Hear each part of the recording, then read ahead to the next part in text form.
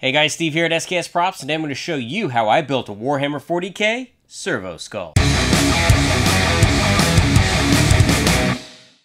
Hey guys, welcome to the shop. Now, a lot of you have been following my progress. I have frantically been building a Warhammer 40K tech priest for DragonCon, which doesn't leave me a whole lot of time, but I've still been painstakingly taking a bunch of pics and videos to share the experience with you guys. Now, with this costume, I wanted a bunch of different accessories, so I've got a power axe for him. I'm working on a mask and respirator system right now. I've got a servo arm going. One thing I really wanted, though, was a Servo Skull to be accompanying me around DragonCon. So I'm going to show you guys some of the tips and tricks that it took me to take a Joanne simple Halloween special and turn it into a Warhammer 40K Servo Skull. We got a lot to do, so let's get started.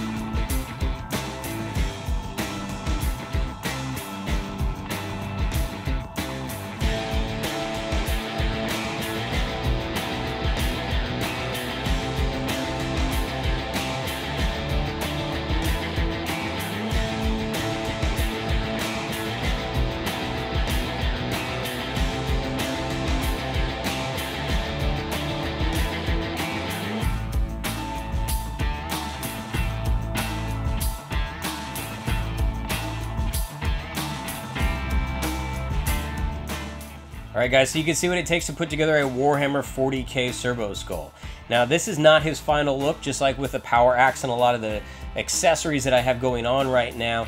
All of them will be painted when they're all complete. That way you can get a cohesive look between the metallics for all of the pieces. Now if you guys like this video, be sure to hit that like button and subscribe so you can come back and see more Warhammer 40K progress. Until then, thanks for stopping by.